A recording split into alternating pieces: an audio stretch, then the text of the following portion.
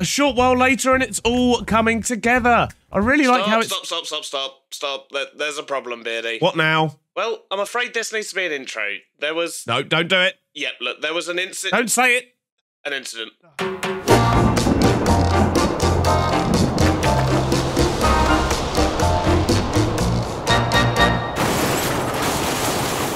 Welcome back to another episode of Truly Bedrock, where I built up loads and loads of buildings and completely lost all the footage. What a waste of time. It is looking a lot better around here, but oh my days, I've literally... This is like 2 days worth of work, and yeah, there was a slight problem with the hard drive, and all the footage is gone. That's all you need to know. Apart from the fact that now we don't have an episode at all, so this could be an interesting one. So to give you a quick tour of what we've done around here, we have a giant crab statue, courtesy of Liara. This crab was actually up on the hill, and I've moved it down here just because the space here was looking a little bit open. But yeah, we've done so much building. So if we pull back and get a wider view of the area, you can see everything from here, this way, is what we built up on the last video that now no longer exists. So these buildings here do not have any particular purpose whatsoever at the moment. I just wanted to expand the town. We needed to start shifting away from the orange roofs. And to be honest, I am really liking how this has come out, but it's still got a long way to go. So we got this path installed, which goes up and actually goes under this building, and this links up to the building over here, and I'm going to say building a lot over the next few minutes, so I'll warn you now. We've then got a line of smaller buildings along the front here, and these other buildings, and buildings everywhere. But I think the building we're going to focus on today is going to be this one here, which is going to be a ginormous tavern, which is basically why it's here. It's looking a little bit fancier than the others. It's a bit taller, and what with it being on the junction of about 4 different roads here, it did seem like a good place to put one. I just need to figure out how to actually do the interior, because we have got so much space in here. We have 3 floors of wonderful tavern space, possibly even 4 if we do the top. Something else I want to do today is to get this area out the front here paved. We need to actually finish off these buildings. Although they've come along well, they still need a few more details here and there. So I think the first thing I'm going to do to break myself in gently after doing all this building and losing everything, I think what I'm going to do is actually focus on the path down here. I'm going to get all the road in, might even get some of the bit that goes up here to the top. And a little bit later on, we're going to be meeting up with some of the other T-beers, because Gruva has made a new game that we all want to try out. First things first though, let's go grab some stone and other bits and bobs. Gently weep into my cup of tea about all the footage that's been lost. Well, the road's looking better. I've managed to get some bits in. You may notice there's the start of another building there as well. Just can't help myself. But after putting in the road, there was a massive space over there, and I figured that was a good way to fill it. So we'll get that done gradually throughout the episode. Hopefully you'll just see bits getting added to that as we go. But this road, this street, this doorway especially needs a door, but lots of details still need to be added. We've got the basics in, we've got it all down how it should be, but there's no life. Absolutely 0 life on this street, and I'm not happy with that. But I am happy with it now, and you may notice I've also finished that building. I'll say finished, it still needs some detail, but it's definitely looking better. But more importantly, we now have life on this street. I've got some avatars, we've got some overgrowth, we've got barrels and stuff collected everywhere. We've even got a passed out Gruva. I can only assume he fell down the stairs, but I'm not entirely sure. As we go further around, we've also got a peasant beardy pulling the wagon. We've got this dude over here, which is one of Zloy's skins, but either way, just works quite well. But my favourite bit is over here, where we have a baby Tiz and a Jessie looking up at Liara's crab. This is actually Sir Crabbington now. But the addition of these small details really does bring life to this whole corner of the town. We do, of course, still have absolutely 0 interiors in these, but to be honest, I'm absolutely fine with that. We might just block up the doors in the meantime, put some black concrete there so people can't actually get in. Not going to help for the windows, though. Or maybe we can try and bribe some T-beers into coming over and decorating them. They can even claim them as their own houses if they so choose, just as a holiday home maybe over here in Beardlandia, which sadly is still the name. So if you've got an idea for a good name for this area, then please do leave it in the comments, because it does need a real name. And I really do love this piggy skin. It looks well gangster. Not 100% sure it fits in with the theme, but that's not what's important. With that area all done though, I think the procrastination is over and it's time we did an interior. And I think, as I said earlier, this is the one we're going to focus on. So we have 3 floors of interior to do in total, and I've got a rough idea on how I want to do certain bits of this. I think we might put in a couple of rooms at the top, so it's more of an inn as well as a tavern. And on these other 2 levels, we're just going to have lots of drinking tables. We need to put a bar in, potentially even some stairs down to a cellar. So I'm going to have a play around in this area here, and I'll bring you back in once, hopefully, we've made some progress and this place is looking a little bit nicer. Something a little bit like this, maybe? I'm quite pleased with that. I think that's come out all right. This is, of course, just the downstairs. We've got 2 other floors to show as well. But down here, we've got some patrons in. We've got the bar in at the back here. We've even got an Ender's Lloyd barkeep. And, of course, a bell for last orders, which I've just set fire to. Oh, jeez.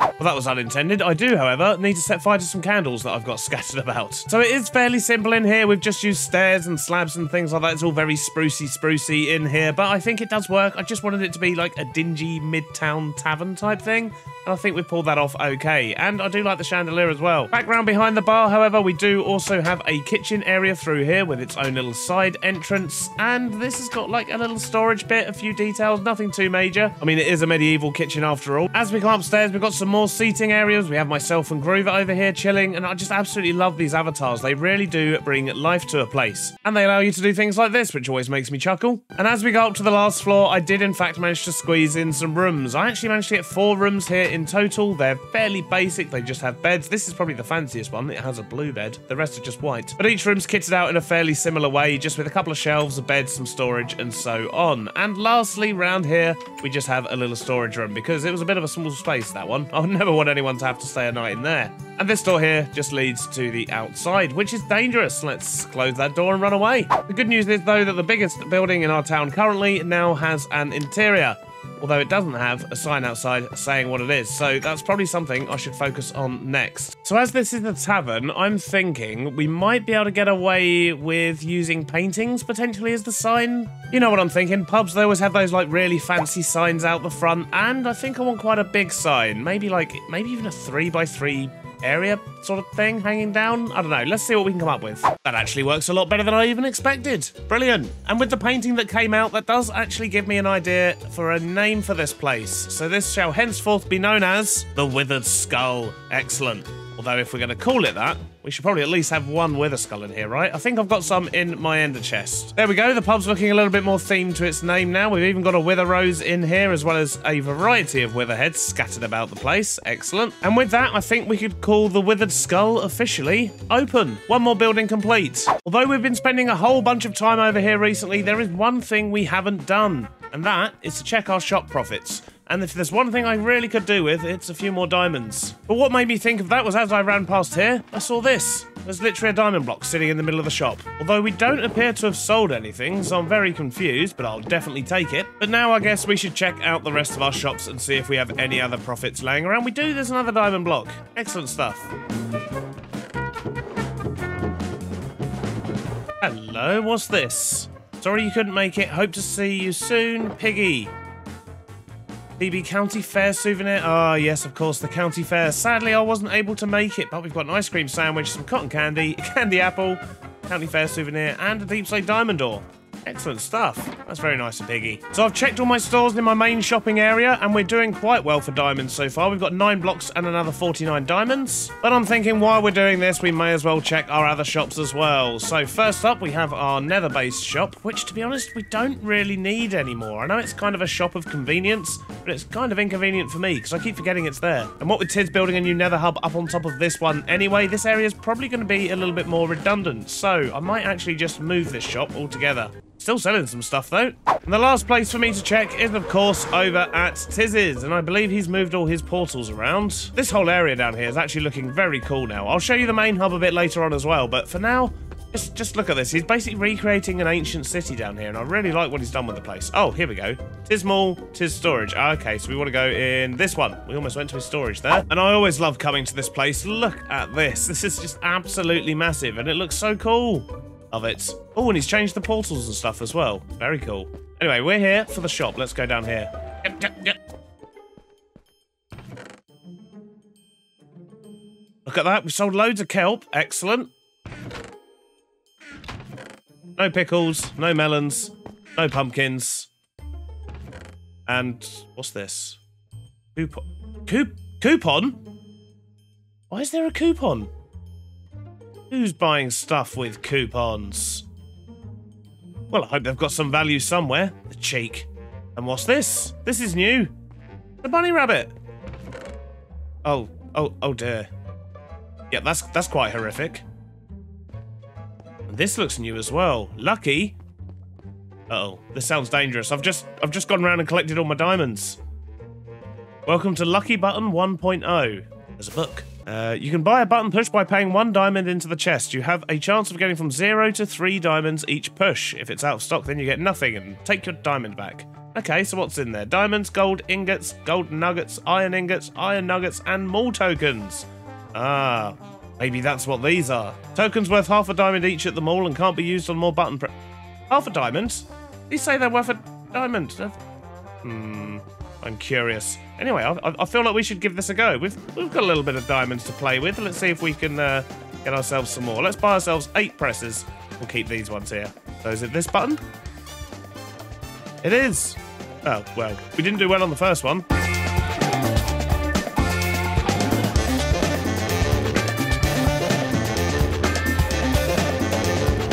So our 8 diamonds got us 4 diamonds back and loads of rubbish we don't want. Although, technically, this is worth, what, another 3.5 diamonds?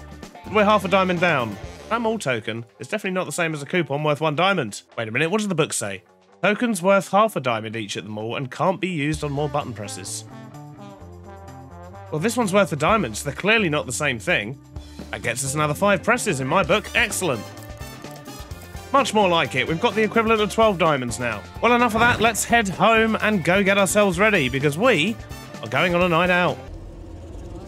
That's 1, 2, 3.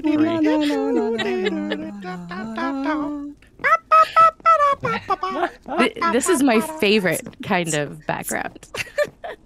Does anyone know why we're here? No, about no idea. dying in lava? Something like that. Yes, no? Dying in lava? Hopefully not. I don't want to die. Well, trying not to die in lava. Oh, there we go. Okay, That's the aim yeah, of that it. sounds fair. I That think sounds fair. Should we have a look at the How It Works book? This is Pearlcore.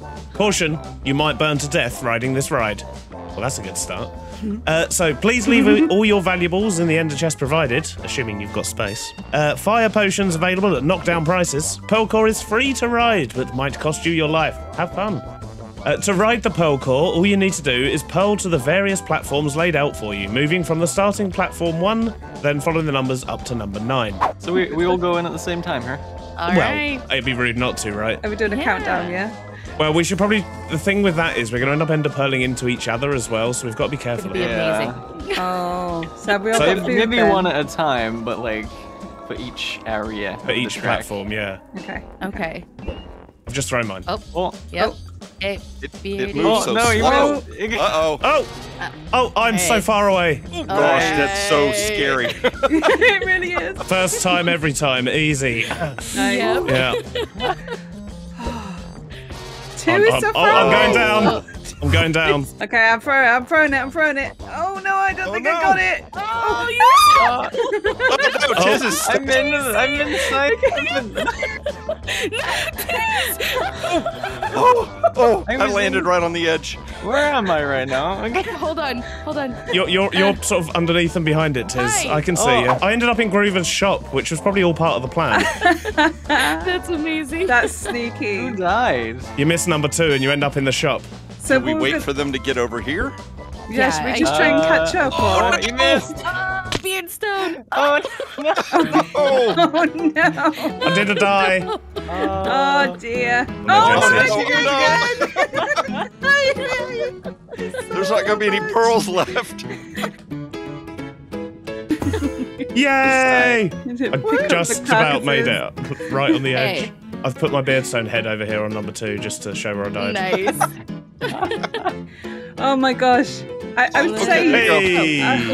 Are you all Aim waiting high. for me? I feel Uh-huh. like. This... Oh, no. Oh, no.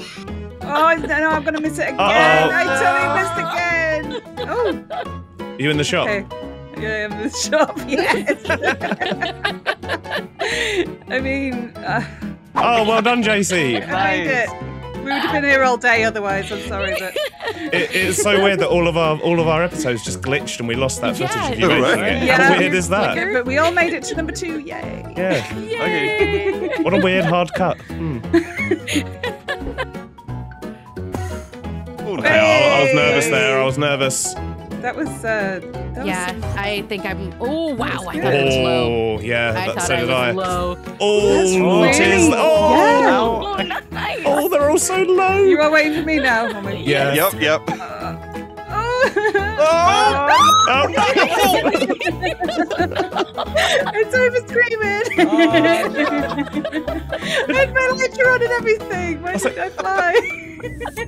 No, why? Why am I so bad at this? Oh Oh, jeez. Oh my days. Oh my goodness. I'm not even Yeah. halfway through, my jaw hurts. Jeez. Oh, too Oh, high, look, I JC. landed on top of it. Oh, that, did you see Oh, that good guy? landing, Oh JC. my Good God. landing. Oh, that was so close. GG. That was sketchy, but well done. Well done. Woo. Whew. Oh, there goes Oh. Beardstone. Oh, there Made it it. is. Yeah. How I think far I might above it not are you make it. aiming? Oh, wow. That I thought I was. I How are you aim all so pretty good much directly at the middle of the number. Again. The middle of the number? I Yeah, was that's where I aiming aim. higher. Really? I ain't higher than that. Do you? Okay. Oh, no, no, I no, don't know why. What? I think I Jesse remembered stitched you last up there. second. Oh, I remembered no. last second about my wings. It was too late. I literally aimed above the entire panel to land on it. Wow. And there's Jesse, like, yeah, middle of the number, JC. Oh. Lies. I didn't know. I Well, aimed yes, it way depends. above it. I think it depends on like where you're looking. I get my cursor isn't at the middle of the number, but like my gaze is, I guess. If that makes Wait, sense. so That you're does aiming not your make character. Yeah, like I'm You're making looking- your character aim one place, but in real life she's looking higher, and so Yeah. that makes her fly farther. That sounds like some sorcery. I'm looking at the middle of the number, but my actual character on screen is looking way above it. Like, but my eyes aren't. You know what? Good job, Jesse. No, I'm I just aim. You know, I just throw it. It's fine. Oh, what's going on? What the heck is How are going you on? on How did you fire? catch up I was on about to it? say, you were like, No idea. I don't know. You're having a bad day today. I feel Oh, like dear. I'm being punished for cheating. I mean, yeah. Okay. No, how did I I can't. I've just seen where number 7 is. You're not going Here to we like go. this. Oh, there's an I don't Endermite. see Number seven. 7 Can't even is the see worst it. in the world. Look over there. It's off to the right.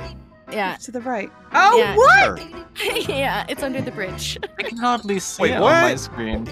I'm going. Oh my I've gosh. lobbed one. I'll Do see you it. later. Later. Oh. You It was go nice over knowing the you. bridge or under it? Did you make it? I'm in an Enderman farm. 8's easy. No, it Oh, isn't. no, No, it isn't. 8 was easy. 8 was easy. Oh, Endermite! Oh no! Oh no, an endermite. Endermite knocked me off and put me down to half a heart. Jeez. That brutal tactics, Jesse. Was that my Endermite? Yeah. Oh, sorry. I So are you win. Close. supposed to land on top of 9 or what? You No, hit, you're no, you supposed hit to- it and yeah. then you drop into the shop. Yeah. Yeah. Woo! Nice. Oh, you didn't take damage, Piggy. Everyone else did. I have no idea Nice. why. JC cheated. JC headphone. Wow. Thanks. All round, I'd say some glowing reviews. Well, that was a whole bunch of fun over there playing Pearlcore, and I'm definitely going to be doing that again, and we'll set ourselves some different challenges, and I think maybe just completing it without dying would be quite nice, wouldn't it? But sadly, that's all we've got time for today. I hope you've enjoyed the episode, and I'll see you all on the next one. Bye-bye now.